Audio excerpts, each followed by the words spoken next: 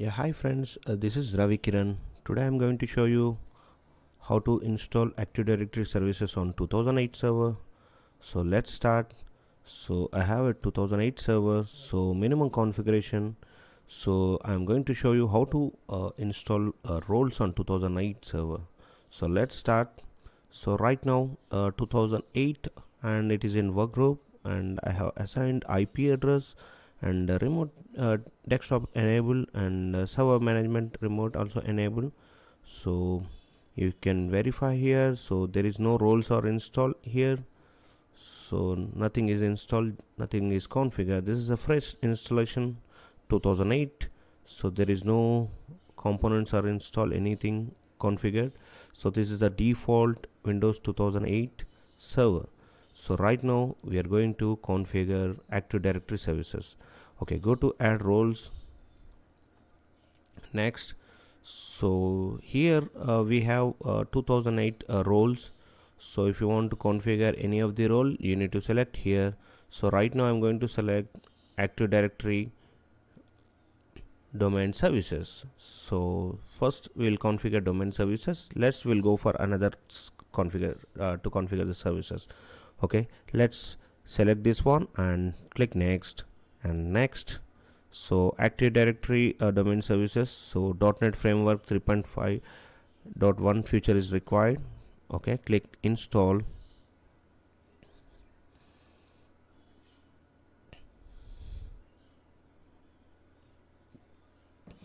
The installation is progress.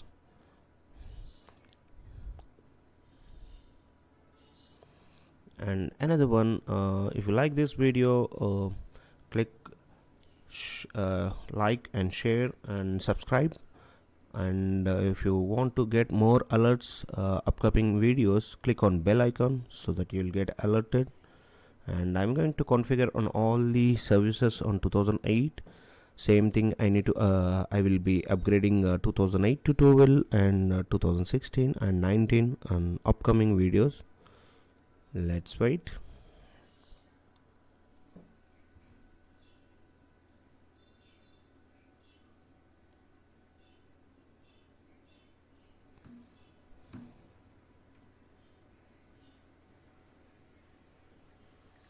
Okay, now installation succeeded, .NET also succeeded. Click close. So now role is installed. Okay, and future also is installed. So let's go to command prompt and click here. You can type DC promo and press enter. So now Active Directory services are starting. So you can see here, welcome to Active Directory domain services installation wizard. You can click next. It is giving operating system compatibility. So we are at 2008, so we can go for an additional next feature. And suppose you're going to create a new domain in the forest, you need to select this one. If you have already domain in your existing, you can select here. So first I will show you this new forest. So new domain I'm going to create. Click next. So I'm going to give a name. So kirandomain.com, and let's see kirandomain.com. Click next. So checking whether the new forest name is already in use or not. It will verify the NetBIOS name also. Once it is verification done, it will alert you. So this is the forest functional level. So suppose in your environment, if you have 2003 servers, you can add to the existing domain controller. So if you want to go to 2008 R2, so 2008 R2 only. Before 2008 operating system, you cannot add into the domain controllers. Means you cannot promote to DC on your existing. So this is the forest functional levels. So right now we are giving only 2003 default. So click next, and domain functional level also 2003. Next. Okay, by default when you are configuring domain controller, default DNS server will be here, tick mark. So if you want to install, you can install. If we required DNS server, so we are not unchecking. So global catalog is default, so it is on all the domain control. Global catalog will be there, so we cannot remove this one option. And read only domain controller, so this is the first domain, so we cannot have option is enabled. So if you are going to configure additional domain control, it will be highlighted. Now it is not highlighted. Click next, and delegation next, and location for database and log files and sysfol. This is the Active Directory database location. See, Windows NTDS is the location folder. In NTDS folder, you will have a ntds.int is the database file. All the users, systems, workstations, and printers, network resources, all the information stored in the database folder, database file. Okay, and log file, if you have done any modifications, anything, that file will be updated, all the Active Directory related information. And going to sysfol folder. Sysfol folder is this is a folder will have all the registry and multiple domain controllers and workstations, synchronization information, and group policies will be stored in sysfol folder. Okay, click next. And if you want to give the restore password, you can give. I'm going to give one password. If any Active Directory is corrupted or anything, you can go for restore mode with the help of F8, and you can give the password and you can restore the Active Directory. So whatever selections has been done, so all the information is here. So Kiran domain, and 2003 is a functional level, forest level, and domain level, and the site is default site name, and read only is no, global catalog yes, DNS is yes, and database locations, and all the information done. Click next. So it's starting, so we'll select here reboot on completion. So it is configuring all the domain services on your machine, and DNS also. So it will configure all like you can find group policy management also. Right now there is no, see all the, yeah, before that we have not seen group policy management, sites and users modules. These are the Active Directory shortcuts has been updated. And let's see, now group policy management console is going to be installed. Yeah, group policy management, like that. All the DNS also added. Let's wait.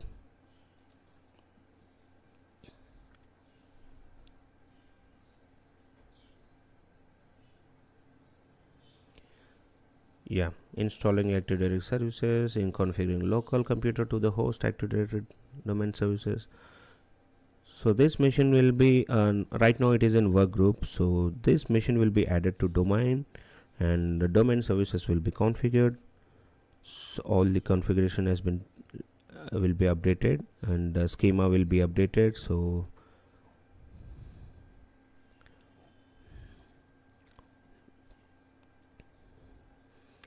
it is created directory partition. So configure LSA policy information, DNS.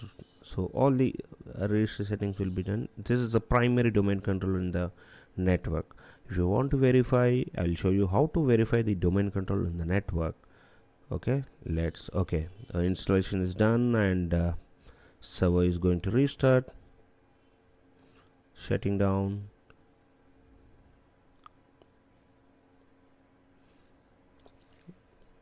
Let's wait. Yeah, the machine is restarted. It's booting now. Okay, Microsoft Corporation. Let's wait, it will take just a few seconds.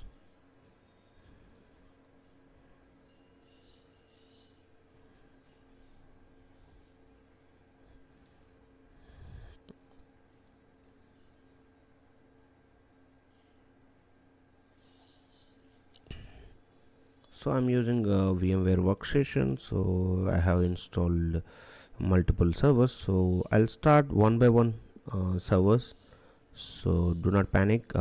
Please watch till end so that you will get some clarity on all the roles. So if you like this video, just click on like, share and subscribe, and click on bell icon so that the next video will be alerted to you. Okay, now applying computer settings.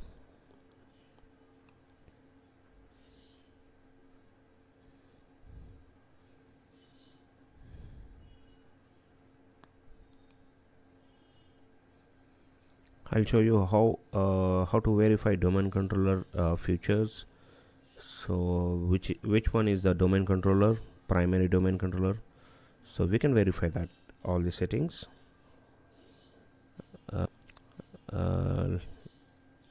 Let's boot this one.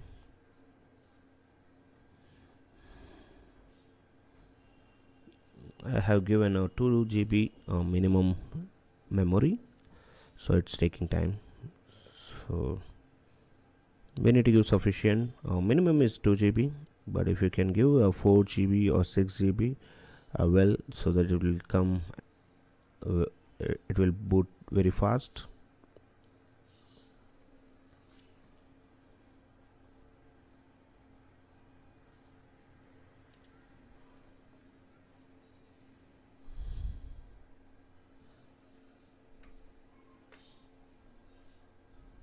Hi guys, so now we are going to enter into the, so now it's showing Kiran domain.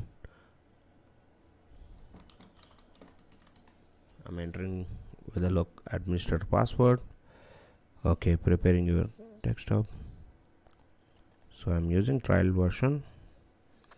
Okay, if I click start button, administrative tools, you can see Active Directory Administrative Center, domain and trust, and Active Directory module for PowerShell also installed, sites and services, users and computers, ADSI edit, you can update the schema, and DNS and group policy management.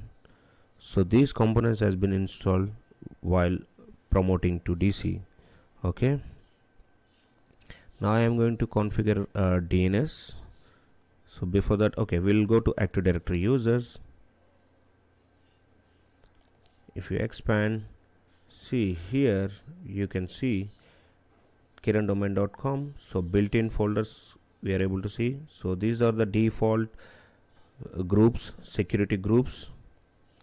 You can see security groups in the domain controller, and the computers, there is nothing, and domain controller we can have only one, and you can see the default first site name, so GC DC type, and foreign principal security principles, management services, users. So these are the default security groups you can find here, and schema admin, enterprise admin, domain admin, DNS admin, these are the main. So this is the local administrator for this domain controller. Okay, you can see the description also. So if you want to give full access on DNS, you need to add in DNS administrator group. If you give designated administrator of the domain, means if any of the user in domain admin, so he can have full rights on Active Directory, and if he want to update a schema, so you need to add into this security group, like that enterprise administrator. So a designated administrator of the enterprise means if we have multiple domain controllers, tail domain controllers, everything, if we add into this enterprise domain, so this person can be have a full rights on all the Active Directory domain. So let's, okay, I'll show you DNS. So now Active Directory DNS. Okay, yeah, in DNS, see the server name is Win 2008, and we have forward lookup zones and we have reverse. So forward lookup zone, the default zone is configured. So Win 2008 is a record is created, it's static, and you can see the parent name server name is win2008.kirandomain.com. This is a DNS server name. So this is the default. So you can see all the sites, everything will be default configured. See, if you go to the default site, GC, Kerberos, LDAP, LDAP is this one, win2008.kierandomain.com, Kerberos address is this one, GC is this one. So these are the default when you install Active Directory, all the information will be updated here. So like this, and let's go to reverse lookup zone. So there is a the reverse lookup zone is there, but there is not having any zone. You want to click zone, new zone, and primary, secondary, stub zone. So I'll show you on next video. Just I'm creating primary zone, and default IPv4 we are using. So next, so our IP segment is 192.168.2. click next, finish. So our reverse lookup zone is there. So if you have multiple networks, so multiple network zones can be created, so we can have here, and default all the fully qualified domain names will be added here. If you want to verify, this is the fully qualified domain name, so I am clicking this one to update PTR. So if I go to reverse lookup zone, if I refresh, so I'm getting this one. See, PTR is updated now. Like that, if you add any workstations or any servers to the kierandomain.com, the area card will be created automatically. It is an Active Directory integrated zone, DNS zone, so it will update it. Okay, on DNS I'll show you another video. Thanks for watching. If you like this video, click like, share and subscribe, and please share to your friends so that everyone will aware how to configure Active Directory in 2008. So my next video I'll going to show you different roles. Thanks for watching. Have a nice day.